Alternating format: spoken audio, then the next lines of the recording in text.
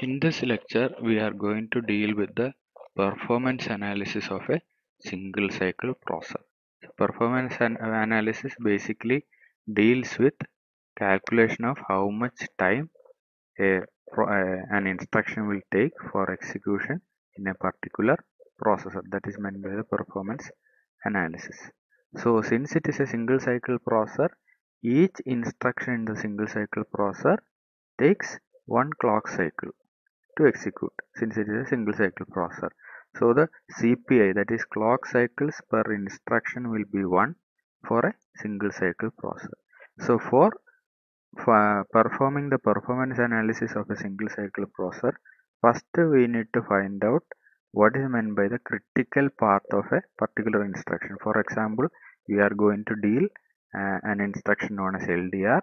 So for LDR, what is the critical path which has to be taken? That is what we are going to calculate, or that is what we are going to see.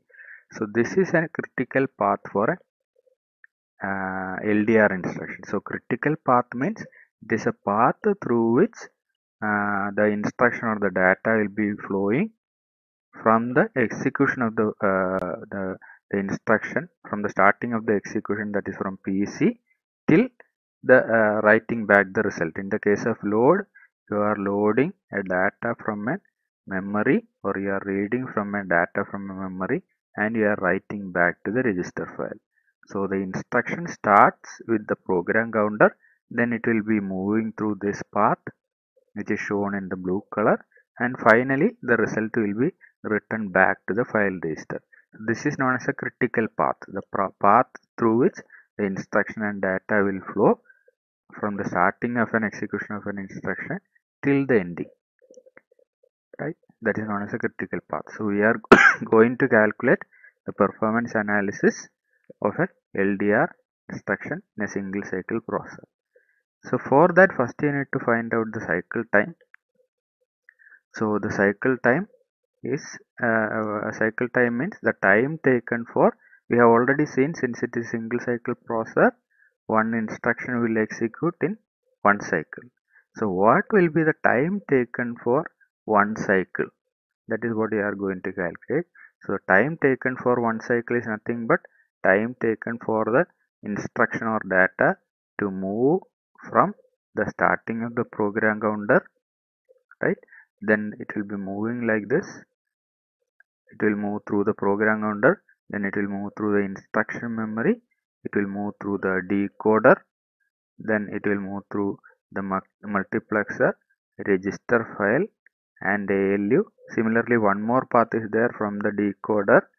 So this path is used for taking the base address, and this path is used for getting the offset, and both will be added here. Then finally the result will be flowing through the data memory, through the multiplexer, back to the file register, right? So the time taken for the execution to move from here to here, that is known as a cycle time, right? When the instruction will be moved from here to here in one cycle, so time taken for that one cycle is calculated here. So time taken for that one cycle will be the delay taken in each logical element. So the time taken for moving the instruction from here to here is the time taken by the sum of delay generated in the PC, in instruction memory, in decoder, then multiplexer, etc. When you are adding all the delay elements in this path, you will be getting the cycle time, right? So here you can see that first the instruction will be read. First the address will be read to the PC. Based on that address, the instruction present in that address in the instruction memory will be read out, right?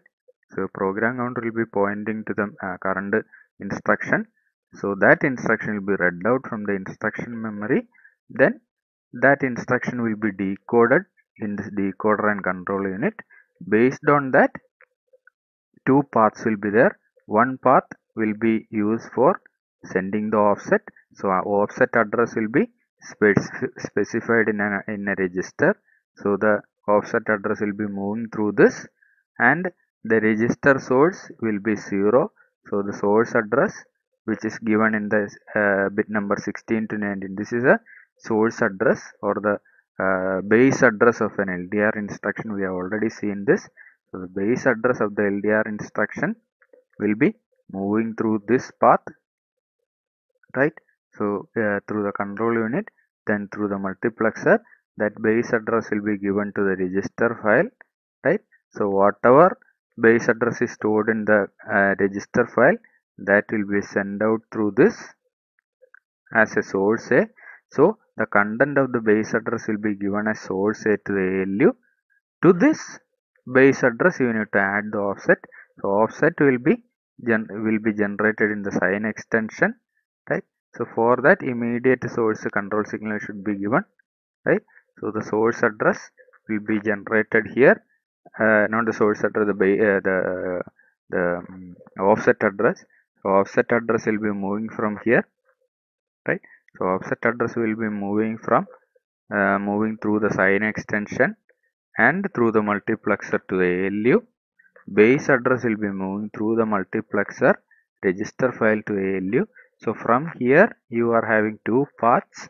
One is through the multiplexer, then through the register file to the ALU. Another path is this, that is through the sign extension and the multiplexer through the ALU, and both the operation will be done here. Then that result will be moving through the data memory through this multiplexer, and the result will be written back, right? So the total cycle time will be is equal to TCQ underscore PC means this shows the delay time taken in the PC, right? So this is a delay time that is occurred, that is taken in the PC, plus the delay time that is occurred, that is taken place in the memory, that is T memory. Then that instruction is moving to a decoder. So time taken in the decoder will be T decoder. Then from here, two paths are there. One is through the multiplexer and register file. Another one is through the sign extension and multiplexer. So when you are calculate the time taken for the execution of one cycle, you should take the maximum time taken in both these paths. So that is what maximum of first path, that is T multiplexer plus TR F read means T register file read. So time taken in the multiplexer, that is Tmax, then time taken for the register file to read. So maximum of these two added together, and so this is one path. You are adding the time taken in the multiplexer, time taken for F read, and that is one time taken, and the other path is time taken in the extension, the sign extension block and the multiplexer, that is TX extension plus a T multiplexer. So when you are adding these two, you will get one time period. When you are adding these two, you will be getting another time period. So maximum of any of this path, right? So first path is like this through multiplexer and register file. Another path is through sign extension and multiplexer. So you need to add the multiplexer and the time taken for read. You will be getting another one time. Then when you are adding the time taken for sign extension and multiplexer, you will be getting another time. So when you are taking the critical path or for calculation of the time cycle, you need to find the maximum of these two values, right? Then so maximum of these two, then the time taken for the ALU, then the time taken for memory, after that time taken for the multiplexer, finally the setup time taken for the register to store that value. So when you are adding all these things together, you will be getting the time taken for the one cycle to execute in a single cycle process, that is shown by TC1. And you are assuming that the time taken for executing something in ALU and reading something from memory and the register file time taken, these three operations will be taking more time when compared to the combination logic, right? So accessing ALU, memory and register, these will be taking more time when compared to other conditional logic. So you can take this as the maximum value, because here you are having a register file read. So definitely the time taken by the multiplexer and register file read will be more than the sign extension and the multiplexer time. That is what is shown here. ALU, memory and register file access will take more time than the other combination logic. So you can take this because you are calculating maximum of these two values. So you can take this value, you can discard this one, right? So final equation will be TCPQ plus T memory plus T decoder plus Tmux plus TRF read plus TALU, T memory, Tmux, TRF setup. So when you are adding these two, you will be getting TCQ PC, then 2 memory access is there. So 2 into T memory, then T decoder plus TF read plus TALU, then 2 multiplexer reading is there, right? So 2 multiplexer time taken plus RF setup. So final equation is this. So by substituting the value in this equation, you will be getting the time taken for one cycle of execution of an instruction, right? Then this table shows all the delays in all these components. So PCQ will be taking 40 picosecond, register setup will be taking this, register file setup will be taking this, like that all the delays in each of the circuit element is given. So it is so we are I'm giving an problem. Consider a single cycle processor built on a 16 nanometer technology. You are asked to compute the execution time for a program with 100 billion instructions. By using this equation, you can calculate the execution time for a cycle, particular cycle, right? So for a particular cycle, this will be the time taken. That means if we are executing an instruction, it will take this will be the time taken for execution of a cycle or an execution of an instruction in a single cycle processor. Since it is single cycle processor, one instruction will execute in one cycle. So this will be the time taken for one cycle of execution. That means for one instruction to execute, this will be the time taken. So here you are asked to calculate time taken for 100 million instruction, right? So what you will do, you need to find out the time taken for one instruction, then you need to multiply the number of instructions.